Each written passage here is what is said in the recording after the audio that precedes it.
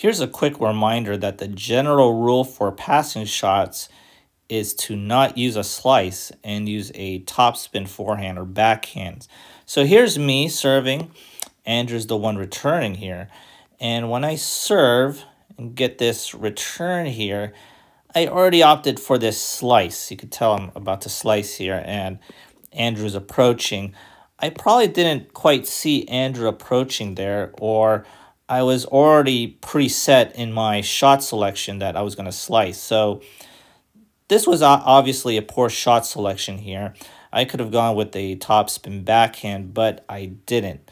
And so as this point plays out here, I slice in the worst way possible. It floats up for Andrew here, and Andrew hits this backhand volley cross court for the winner.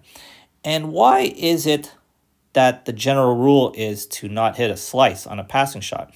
Well, basically slices are slow, right? So if you're playing against a good net rusher, any slice that you hit will be very slow. And you know, Andrew's a good net player. He could cut off the ball very well on these slices. So on any passing shot, you should hit it with some medium pace. It doesn't have to be super hard or anything.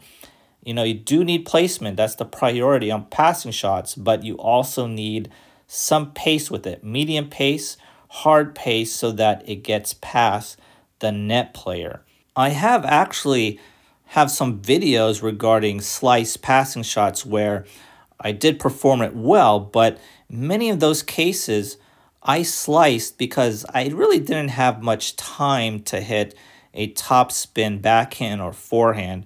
The slice was my only option, or I needed to get to that spot. I needed to slice it to that spot very quickly, so I just used my hands to do a slice passing shot. So remember, as a general rule, use a topspin forehand or backhand on your passing shots. Predominant slicers like Roger Federer and Steffi Graf, they had backhand slices. They used that mostly on their backhands, but they will opt for the topspin backhand on passing shots. So remember, use the topspin backhand or forehand on your passing shots. If you enjoyed this video, kindly do me a favor and hit that like and subscribe button. As always, thanks for watching, and I'll see you next time.